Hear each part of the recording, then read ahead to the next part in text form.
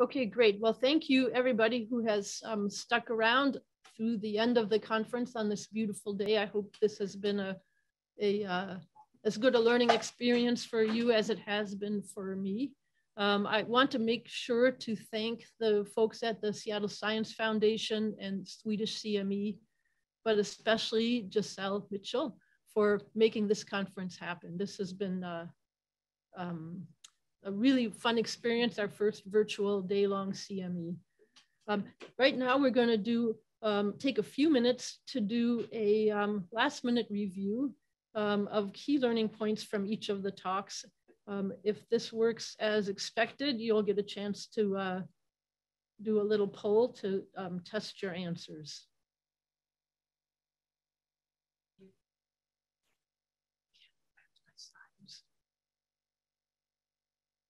Okay, hang on a sec.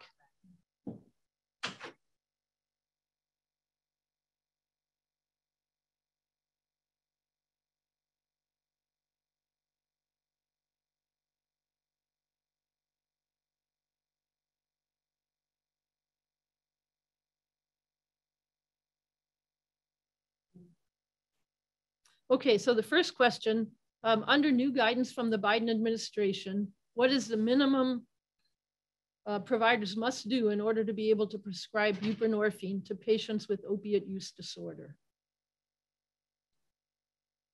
So complete an 8-hour training, work in a clinic with integrated psychosocial services, complete a notice of intent on the SAMHSA website, have a valid DEA number and medical license and receive their X waiver number, or any provider is able to prescribe buprenorphine for any reason now.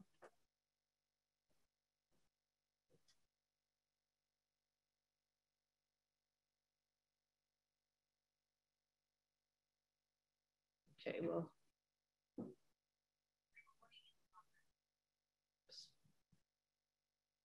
Okay, let's see what the answer is.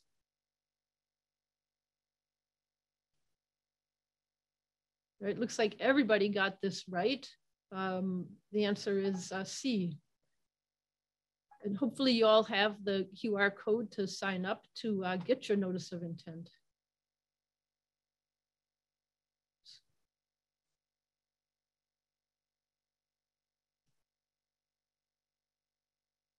All right, next question.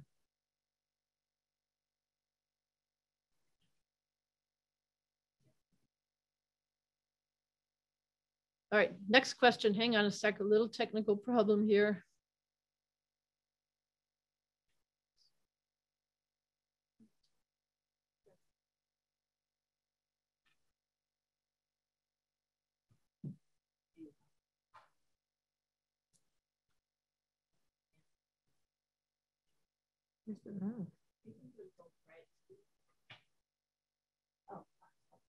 I don't know if I'm helping.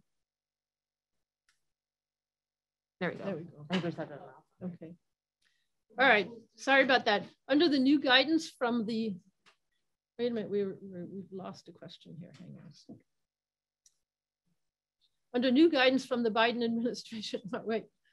All right. Hang on a sec.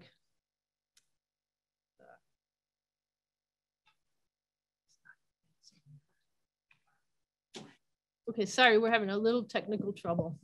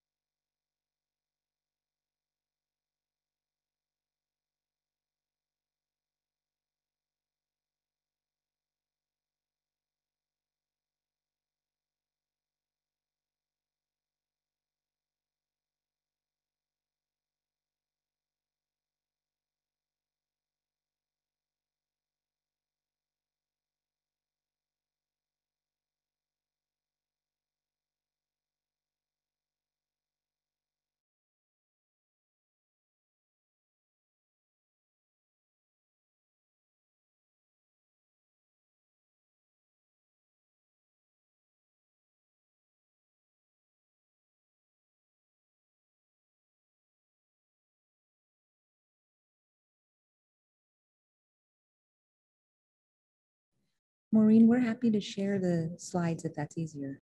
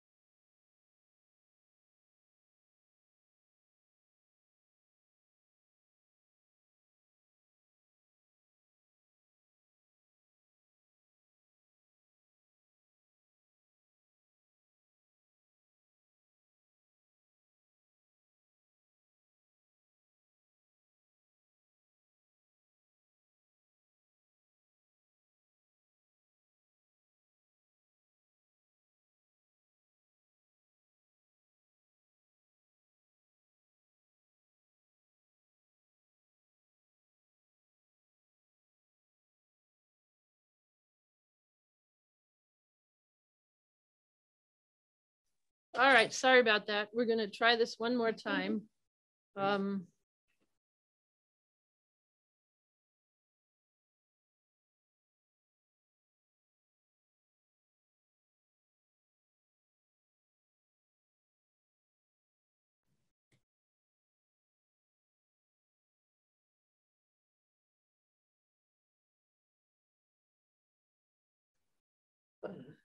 Which of the following are proven effects of safe injection sites?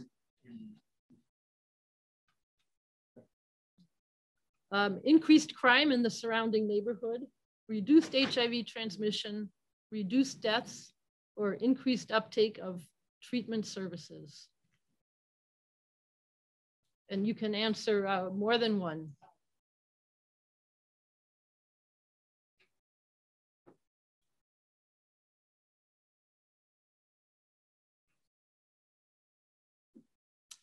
All right, let's take a look at the answers. It looks like a good audience response. So the second, third, and fourth are all correct answers.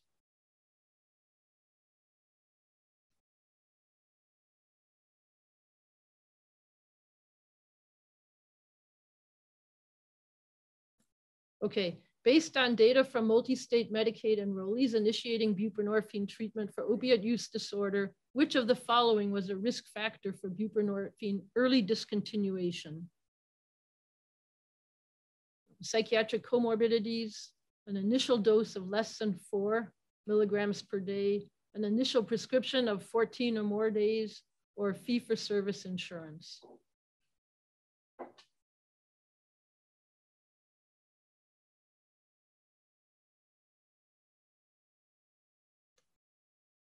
Okay, let's check the answer.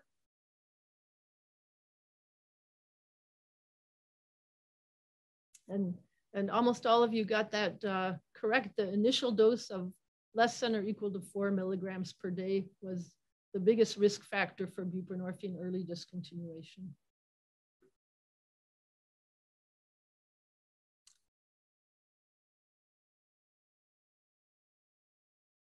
Okay, what is one possible technique you could use to reinforce sobriety during a brief intervention? Replace harmful behaviors with behaviors that are mundane and have little meaning. Actively identify and send back narratives that sustain current behavior. Educate and provide resources that help patients navigate harmful urges or behaviors in parallel instead of fighting them or giving in. Or do nothing because brief interventions have no efficacy.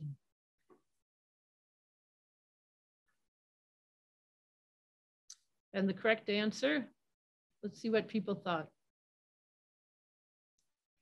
Excellent job. Correct answer is educate and provide resources.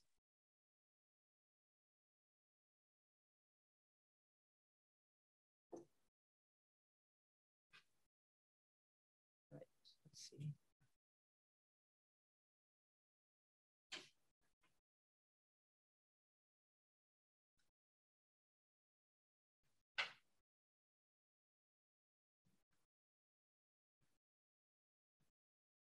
Which of the following statements are true about buprenorphine microdosing induction protocols? Microdosing inductions can be safely completed in both inpatient and outpatient settings. B, microdosing is a less patient-centered approach than standard induction protocols. C, withdrawal symptoms in microdosing inductions may be managed by up-titrating a patient's full agonist opioid. Or D, answers both A and C.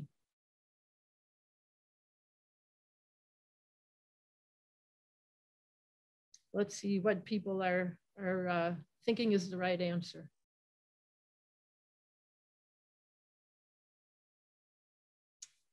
Excellent. The correct answer is both 1 and 3.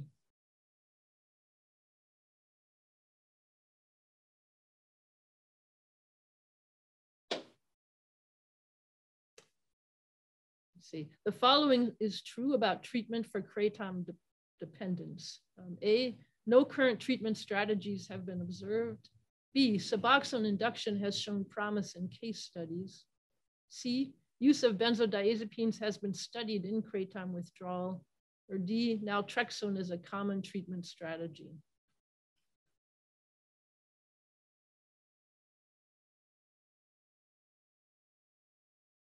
All right, let's see how people are doing.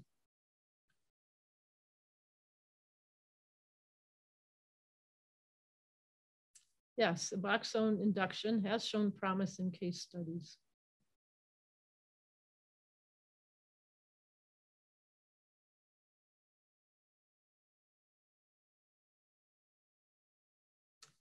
Of the following, which benzodiazepine would be the only one expected to show up on a routine office immunoassay?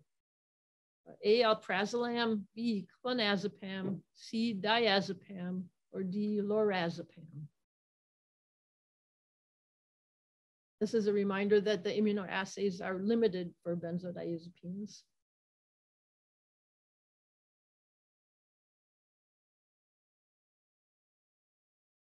Okay, let's take a look at the answer.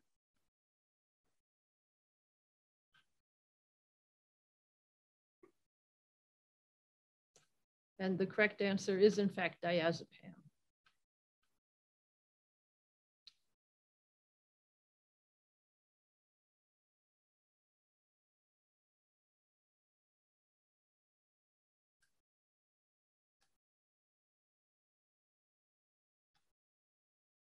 Okay, methamphetamine use and deaths in Washington state increased 4-fold between 2008 and 2016. Which of the following would not be recommended for treatment of methamphetamine use disorder based on current evidence? Naloxone, bupropion and naltrexone combination, mirtazapine, Adderall, or referral to matrix counseling. Which one is not effective?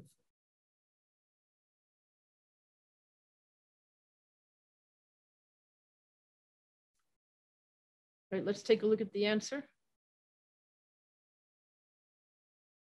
Exactly, 100% correct.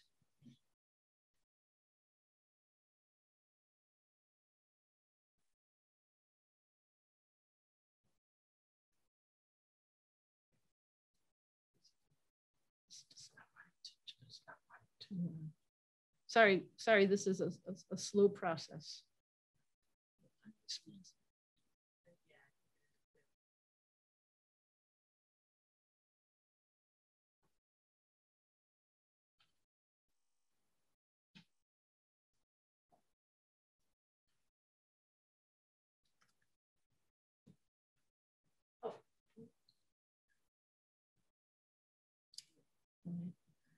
Which of the following is not a known side effect of chronic nitrous oxide, also known as whippet usage? Parkinsonism, polyneuropathy, megaloblastic anemia, white matter dementia, or psychosis? Which one is not a side effect of chronic nitrous oxide usage?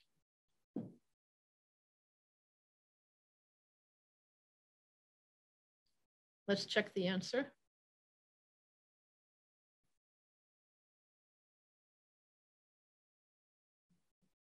That's a kind of a split decision on this, but the correct answer is, in fact, Parkinsonism.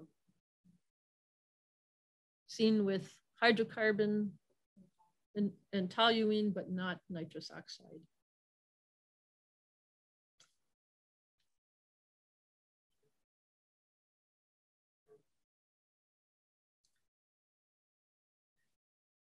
I might ask if the Seattle Science Foundation can take over the slides. Our internet connection has slowed down enough that it's not working well on this side. Not a problem, we can do that.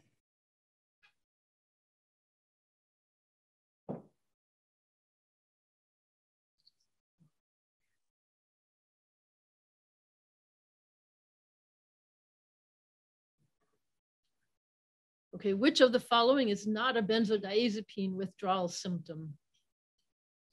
Muscle cramps, rhinorrhea, insomnia, anxiety, or irritability? Which of these is not a benzodiazepine withdrawal symptom?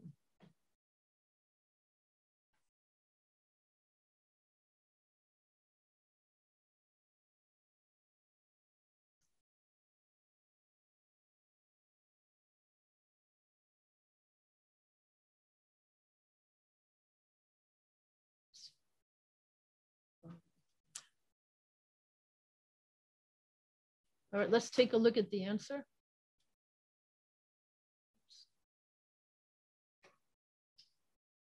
Yeah, and the answer is rhinorrhea, not associated with benzodiazepine withdrawal. Okay, next question.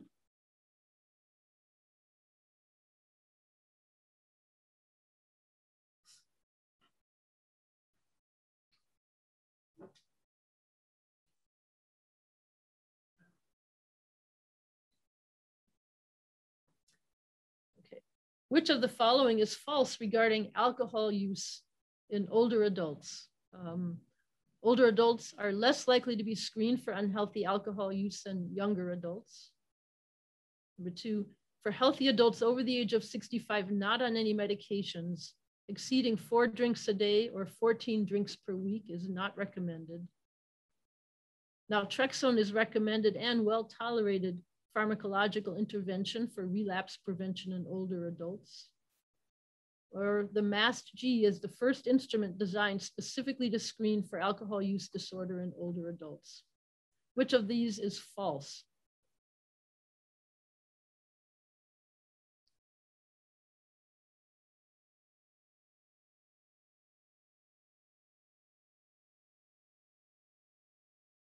Let's take a look at the answer.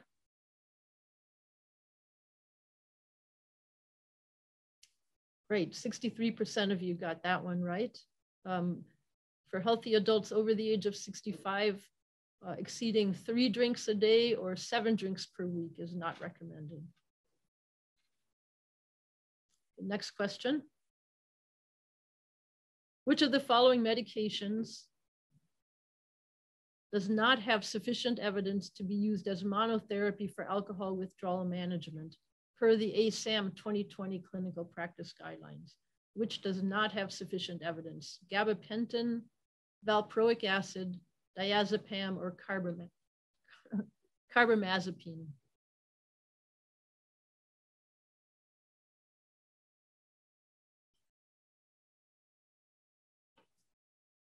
Let's take a look at the answer.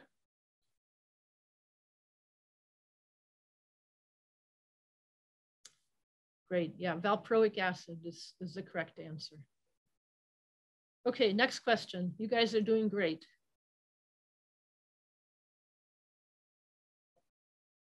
According to observational studies, what is the most common method of contraception chosen by people who use drugs currently? OCPs, IUDs, condoms, or fertility awareness? Which is the most common method of contraception?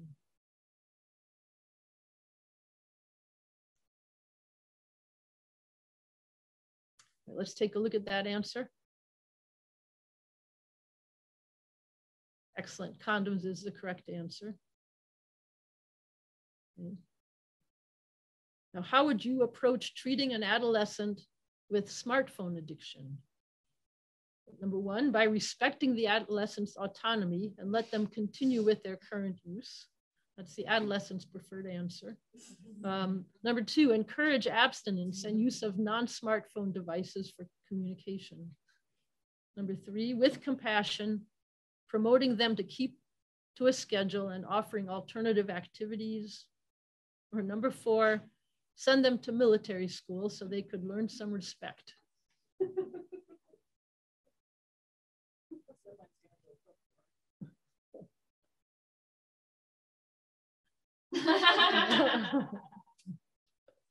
Excellent. Okay, now the final question. Which of the following is true? Number 1, OTPs offer methadone, but not buprenorphine for opiate use disorder. Number 2, a postpartum person who started using heroin 10 months ago is a good candidate to refer for methadone maintenance therapy. Number 3, methadone will only be started at an OTP if a person is showing signs of opioid withdrawal. Number 4, it is standard practice to reduce a person's methadone dose to 30 milligrams if they miss more than 4 consecutive doses. Which one of those following is true?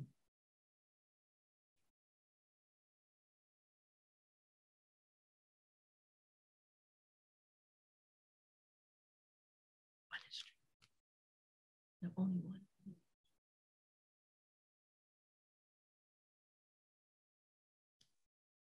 Excellent. So the correct answer, methadone will only be started at an OTP if a person is showing signs of opioid withdrawal.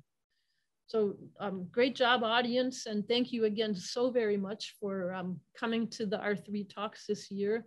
And we look forward to seeing you hopefully in person a year from now.